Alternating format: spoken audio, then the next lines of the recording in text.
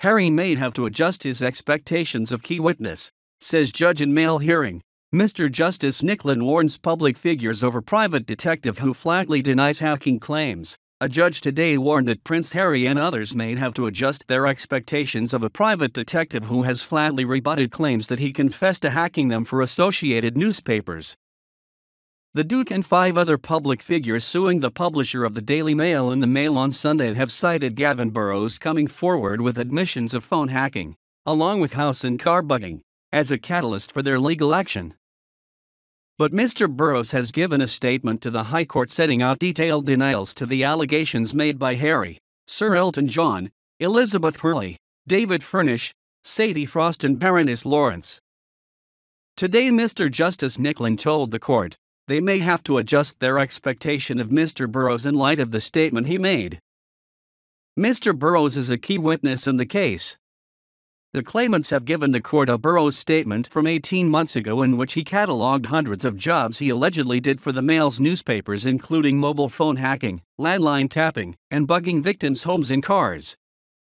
But Mr. Burrows says in a statement signed this month, "It is false. I wish to make clear that I was never instructed or commissioned by anyone at the Mail on Sunday or the Daily Mail to conduct unlawful information gathering on their behalf." During exchanges in today's preliminary hearing of the case, the judge asked if anyone had asked Mr. Burrows to explain the discrepancies between the two statements. Adrian Beltrami KC, for the newspaper group, said, "My lord, he has been asked about it. The first statement. He says it's not true." The judge replied, "Well, there's a trial point here, meaning the issue would have to be resolved at a trial.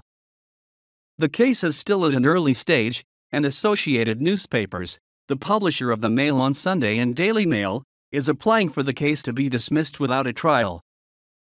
Mr. Beltrami said, "In terms of credibility, one asks, can one take Mr. Burrows' first statement to trial when it is completely contradicted by the second statement?"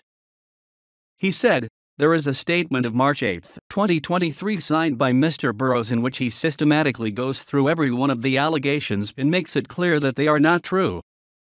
He says of allegations in the claims this is false and I was never instructed." He goes through each of the particulars of claim and essentially gives the same response. Mr. Burrows' 2021 witness statement for Prince Harry and others was only served to the court by their lawyers after they received his 2023 rebuttal on behalf of Associated. It was also not included when the claimants' own witness statements were released by their lawyers yesterday. It was not given to journalists covering the case until they made representations today. Mr. Beltrami described the alleged confessions of Mr. Burrows as the all-important trigger for the public figures launching their cases, and the essential facts now being relied on. The KC also highlighted problems with another alleged whistleblower held up by the claimants.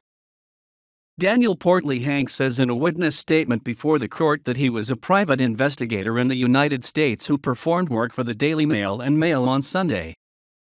But Mr. Beltrami said the Hanks statement was notable for not saying that he had targeted any of the claimants in this case for the Mail and there were no exhibits connecting him to the claimants or defendants.